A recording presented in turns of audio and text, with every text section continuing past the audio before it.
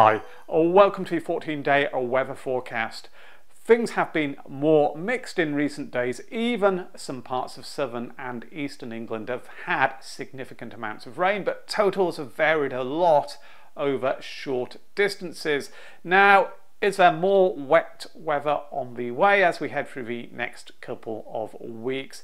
Well, let's take a look. Now, this is a picture at 18 GMT on Tuesday the 8th of July. There is some patchy rain in the northwest, but it's mainly dry, and keep an eye on developments to the southwest because high pressure from the Azores is starting to build, and as I run the sequence what we see is high pressure extends over the UK, so it's going to be turning dry. In other words, there isn't more rain on the way because these rain-bearing weather systems are being held at bay in the Atlantic, and that continues to be the case as we head through the weekend. So lots of dry and increasingly warm or even hot weather is being strongly signalled here.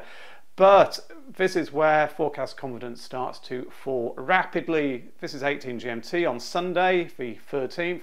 Still a mostly dry and very warm picture, perhaps a few showers in the north, maybe some patchy outbreaks of rain in the northwest.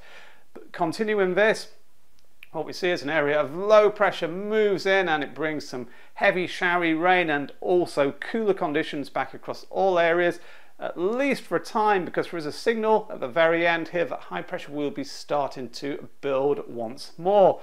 And I'm going to look at this period in a little bit more detail later on because the different models are handling it quite differently. But the upper air temperature and a jet stream sequence from the same computer model, the GFS. Here it is, the UK inside the red circle, the orange shading indicating warm air aloft, and the mottled shaded area shows a fragmented jet. As I run it, what we see is the UK is often bathed in oranges, deep oranges for a time as well, but then it's more mixed. We have that area of low pressure moving through and the jet streams looking very fragmented, which isn't that unusual for this time of the year. So what does all that mean in terms of the day-to-day developments? This is the picture on a Wednesday afternoon, 25, 26, 27 in southern and central parts of Britain, so it's already warm, or even very warm I guess. Further north the temperatures also climbing into the 20s, at least in eastern Scotland, 22 to 24, so also warm up there, and that's going to be one of the key features of this hot spell or heat wave. The warmth is going to be spreading all the way northwards across the UK, unlike the first two, at least at times during the first two. Thursday afternoon, temperatures now possibly reaching 30 degrees in southern Britain. It's a dry and settled picture across virtually the whole of the UK, although just a chance of some patchy outbreaks of rain in northern and western Scotland. By Friday, temperatures have increased further under the area of high pressure. They are rising day by day, 32 over much of England and even eastern parts of Wales, and you can see that warmth spreading into Scotland and Northern Ireland, 24, 25 degrees, so those temperatures are continuing to build in all areas. Then on Saturday, this is as far as the UKV model goes, you can see that warmth or hot weather extending all the way up across Great Britain, even northeastern Scotland touching 30 degrees there. Very warm or hot in Northern Ireland too, and 33 or 34 over England and Wales has been quite widely shown. I think sometimes recently the UKV model has overshot temperatures by a degree or so. Nonetheless, the broad scale picture here is likely to be quite close to the mark, and it's fine in all areas. Long sunny periods, it looks great weather for a barbecue if you like having barbecue in the heat. On Sunday and Monday, the temperatures are remaining high. We're using the GFS charts here, 30 degrees or just above there in southern and central counties, in the north 23 or 24. So lots of very warm or hot and settled weather developing through the early part of the forecast period. These are the temperatures from the Mogreps G ensemble plot for London, and you can see they're rising day by day and the lines are closely packed together, so indicating that the individual runs within this model are basically showing something very similar. It's only from about the 13th onwards where they start to diverge and forecast confidence begins to lower substantially, and that is to do with whether or not cooler air will be returning southwards and eastwards, or rather how quickly it could be expected to do so. These are the upper air temperature forecasts for Nottingham. I've just used the location a little bit further northwards, and through the first few days they're climbing up to about 15 degrees. These are at about 1,500 metres above sea level. They give an indication of the air mass, and there's quite good clustering there until around about the 14th when they start to diverge, and at the very end there is a big spread of possible outcomes. So it's all to do with where that area of low pressure goes and how fast the cooler air pushes southwards and eastwards. Rainfall, the forecast accumulations for days 0 to 5 from the ECM and GFS models, very low, virtually non-existent in most of the UK. Moving forwards to the 5 to 10 day part of the forecast period, so totals have increased in the north, or at least in parts of the north, but with that said, there isn't a huge amount of rain on either of these. The GFS had that area of low pressure pushing eastwards towards the end of the first week, so days 6 and 7, and I think that's where some of those rain totals have been generated from in northern England, which you can see between about 5 and 15 millimetres. But that would also indicate that in the days which were to follow, it would be turning dry once more. And the ECM model there on the left indicating a greater chance of rain in the northern half of the UK. But those two taken at face value suggest a good deal of dry weather through the day 5 to day 10 part of the forecast period. So how do the deterministic models stack up with each other towards the end of the first week? As I've already indicated, confidence about the developments at this stage is low, and this is the GFS chart, Tuesday the 15th of July. It's the model which the initial animations were based on. Low pressure is close to the UK, so it's that cooler and more changeable theme which is developing at least for a time. The Canadian model, quite similar, low pressure here, a little bit further west though. It could make a significant difference on the details, but it is there. The German icon conversely has high pressure building up from the southwest, low pressure there to the northwest and to the southwest. The European ECM, almost a carbon copy actually, the high pressure building up from the southwest. It's a settled picture.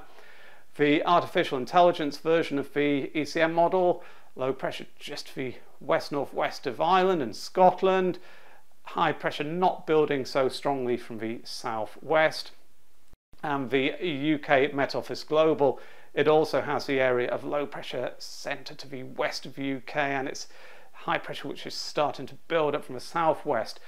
It's worth taking a look at the Mogreps G plots for the same time, because these highlight quite nicely the uncertainty about what's going to be happening with that area of low pressure. You can see on some of the stamps, as they called, each one of these stamps shows the forecast from one run in the model. Some have the low pressure moving across the UK, but most of them, I think, have it to the west or the northwest on Tuesday, the 15th of July.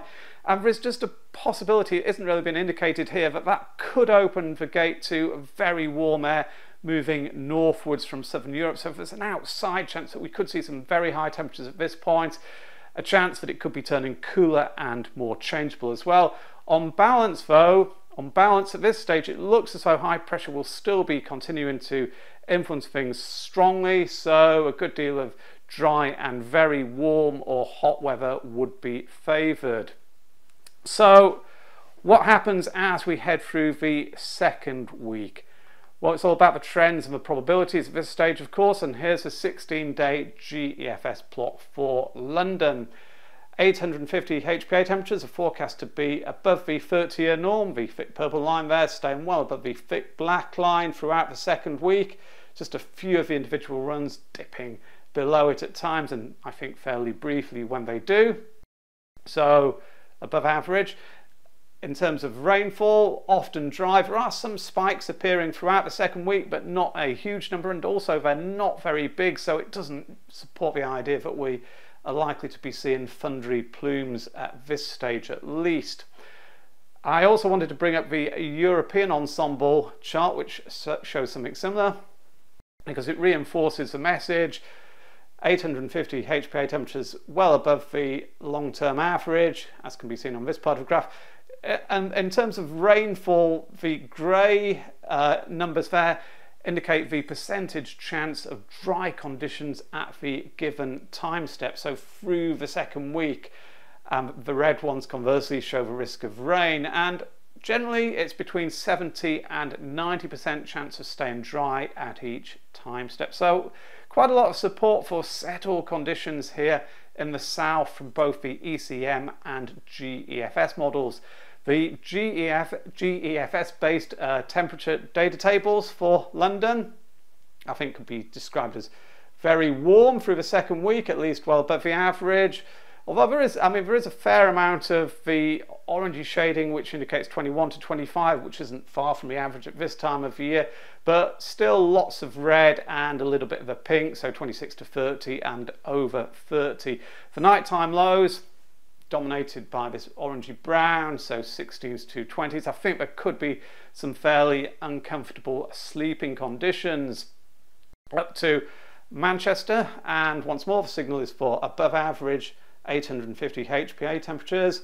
There is a greater chance of rain here though. There are more spikes and they are bigger as well. There are a few which indicate the potential for downpours here, so maybe a greater risk of thundery downpours further west in the UK. The 2 metre temperature data tables for Manchester, similar to the London ones, albeit at lower levels, the same sort of trends.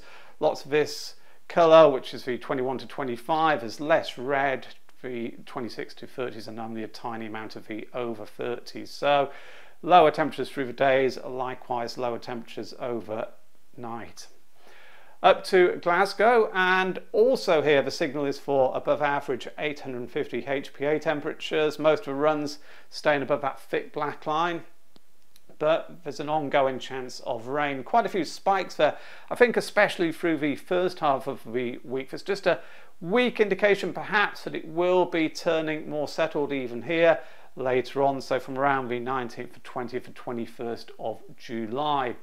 2 metre temperature data tables for Glasgow, not as high through the days as you would expect, as they were in Manchester and London, 16 to 20s dominating, and the nighttime lows lower than they were in Manchester and London. There's still quite a lot of light green showing up there between 6 and 10, 11 to 15, probably the dominant shading at least through the first few days. So once more, I think a lot of people in the London area who struggle to sleep through these hot conditions may well be very jealous to see what it's like in the northwest of the UK.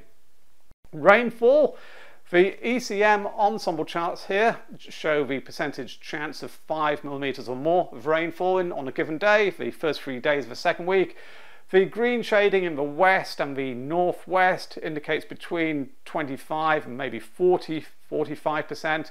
So there is a significant chance, I think, of rain according to these charts in northern and western areas. It's drier, or at least the chance of it being drier is higher as you head southwards and eastwards. And the following 3 days, the same general trends are being indicated. Central and eastern counties of England, southern counties of England, only between 0 and 20 to 30% chance of seeing significant amounts of rain on each of these days. So that fits in quite well with the graph that I showed from the European ensemble. The grey numbers indicating between 70 to 90% chance of dry weather at each time step in the London area. So wetter in the north and the west. The mean surface level pressure data table for York is quite interesting. Going through the second week, the amount of yellow increases. It's dominant to start off with, but towards the end there it's increasing further. Little bits of orange are starting to return now. Most of the yellow runs are close to or a little bit above the average pressure for the time of the year. It is worth highlighting though, there is a significant amount of green in these columns, I think more than in recent weeks, and those are runs which are low pressure dominated, 996 to 1010 millibars. So it doesn't suggest that it's going to be a completely settled scenario, especially in central and northern parts of the UK. The GEFS mean surface level pressure snapshot chart for Friday the 18th of July has the high building up from the Azores, 1015 millibar line there over central parts of Britain. It doesn't look like a high pressure dominated scenario by any means when taken at face value, but a couple of caveats here. One is that this is generated from all of the individual runs, so they're averaged out, so it can be masked in a range of outcomes. Also, this time of the year, it's high summer, pressure patterns tend to be a little bit slacker and less well defined, as can be seen on this chart, which is the comparable one from the European ensemble. It's difficult to read too much into this, perhaps, apart from saying that it doesn't look like we're going to be seeing a vigorous flow coming in from the Atlantic. There could be areas of low pressure drifting around small areas of low pressure near to the UK, which would lead to the chance of showery downpours, maybe some longer spells of rain too, but also the suggestion that we could be pulling up very warm air from the south, at least on occasion. So, to summarise, week 1, fine weather spreads northwards and temperatures climb. It becomes hot, with maximum values over 30 Celsius developing quite widely. The heat wave continues through the weekend, but then forecast confidence falls, cooler and more changeable conditions try to push southeastwards, and they probably will do, at least for a time.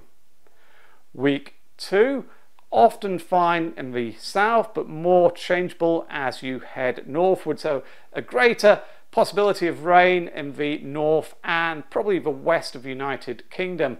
Temperatures generally above the average, although in wet spells they will dip and it will feel rather cool. Further very warm or even hot spells are possible, particularly in the south. So there we have it. Hot weather is on the way back, the third heat wave of the summer so far, and it's not even the middle of July yet. So it's looking like this summer is going to be significantly warmer than the long-term average, almost regardless of what happens through the second half of it. Are we heading for what will come to be remembered as an all-time classic? It's difficult to say, of course. Forecast confidence when looking more than a week or so ahead is very low. My gut feel though is that we could well be doing so this year, because what we're seeing is a pattern repeating, high pressure building across the UK, the changeable or unsettled spells rather short and not particularly potent. So were that to continue, summer 2025 could go down as one of the all-time classics. That's not a forecast, that's just a gut feel at this stage. Anyway, I hope you enjoyed this video and found it useful. Then as ever, if you did, please consider hitting the like button below. Also subscribing to the channel if you've not done so already, because of course, if you do that, you'll not be missing any of my future updates. As well though, don't forget to stay up to date with the day-to-day weather developments by checking out the TheWeatherOutlook.com website. Thanks very much now. Bye.